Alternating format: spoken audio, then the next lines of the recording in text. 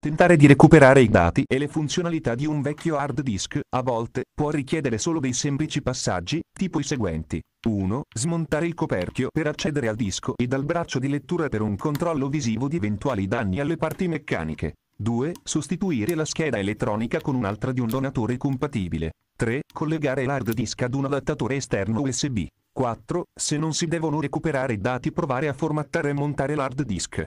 Declino ogni responsabilità per eventuali danni a persone, animali e cose eventualmente occorsi a chi volesse imitare la procedura illustrata nel video, che ha scopo di puro intrattenimento. Aspetto i vostri commenti, i mi piace e le iscrizioni al canale. A presto. Grazie per la visione. Ciao.